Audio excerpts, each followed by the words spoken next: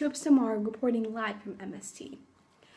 Tonight's news will highlight what seems to be the end of détente, a relaxation period in this Cold War.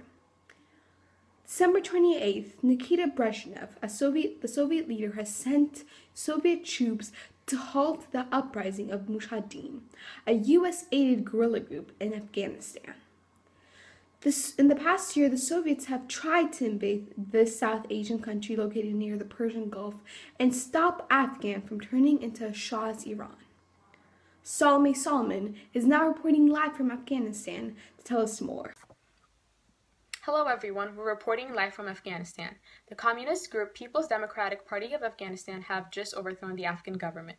Brezhnev says he was invited because he had a 1978 treaty of friendship with one leader. He wasn't invading. He claims to have been invited by the Afghan government to protect it from an outside threat, and tries to alleviate the situation by promising that Moscow would end its presence in Afghanistan as soon as the situation is stabilized. The Soviet troops' presence in Kabul could not have come at a worse time. As a direct result of the so-called Brezhnev Doctrine, the USSR asserted its right and duty to go to war in foreign countries, if and when an existing socialist regime was threatened. However, that was just a cover-up.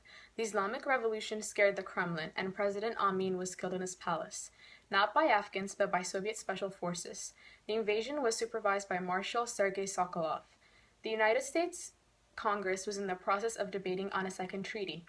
This is an example of Moscow's increasing assertiveness in foreign affairs during détente. Could this be the end of détente for the Soviet Union with the US? Okay. Thank you, Salome.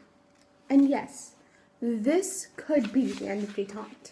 To the United States of America, this invasion shines the light on Soviets' true intentions, their determination to spread their influence beyond their border. And in the words of the U.S. President Jimmy Carter, this is a threat to world peace. This Soviet Union betrayal does not seem surprising for some. We have exclusive interview footage with the United States National Advisor Zbigniew Brzezinski. The interviewer is our own MST reporter, Melissa Lim. Take it away, Melissa. Okay. Hello, everyone. My name is Melissa Lim, and I am here today with our National Security Advisor, Mr. Zbigniew Brzezinski. And he is going to give us his expert opinion on the recent invasion of Afghanistan by the Soviet Union. Okay.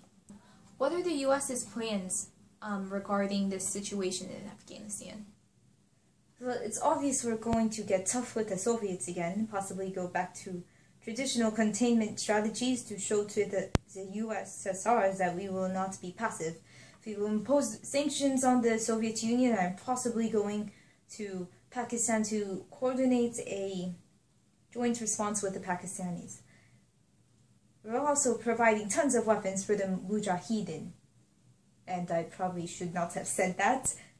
Did you just say that the United States has been supplying the guerrilla group Mujahideen? No, not really. Well, I just ask because there have been many instances where we've supplied supposed revolutionaries and they ended up becoming more corrupt than the governments before it. So I'm just concerned about whether the U.S. is making the best decision here. I can assure you that our covert operations are completely justified, and I don't foresee anything terrible like that happening.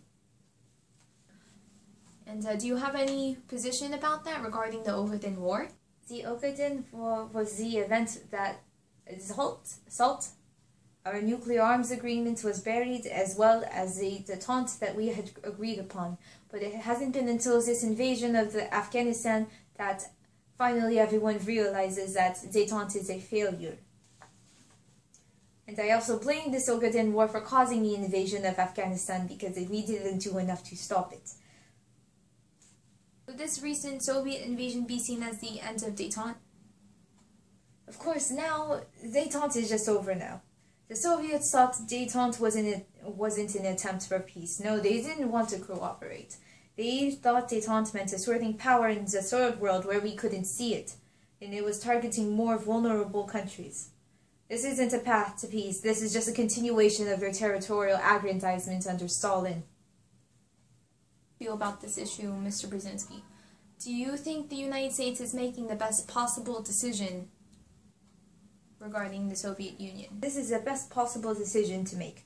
We've been working so hard to maintain this détente, and the Soviets aren't, they are taking it for granted. But it just feels like we're back to the start of containment.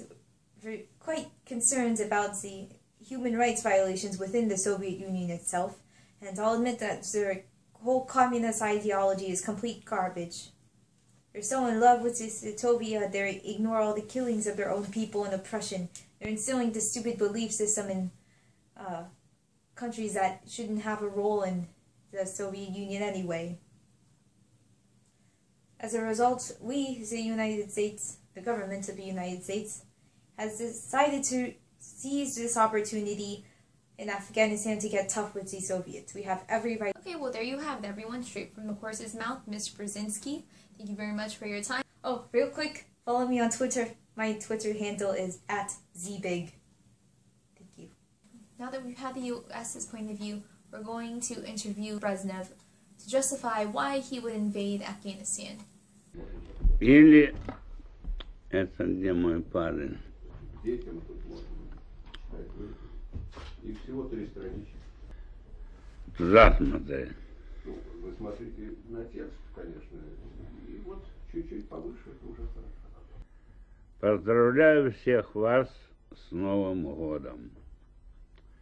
Организация Объединенных Наций, которая объединяет почти все государства Земли, решила провозгласить его годом ребенка. Это очень хорошее, правильное решение.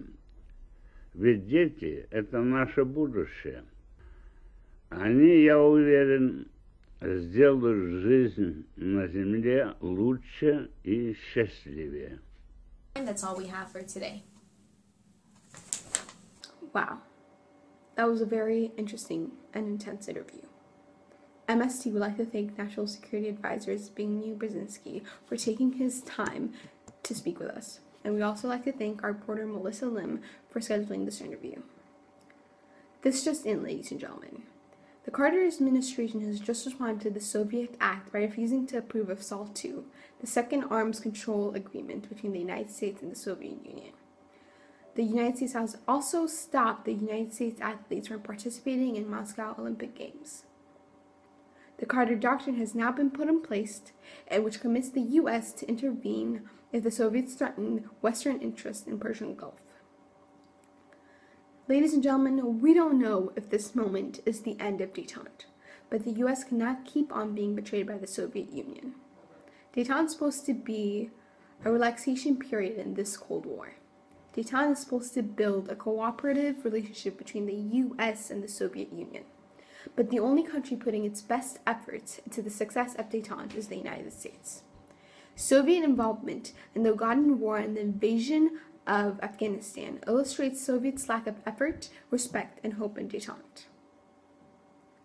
Détente is formed on trust and mutual respect, and we, the United States, cannot be the only ones holding onto this agreement.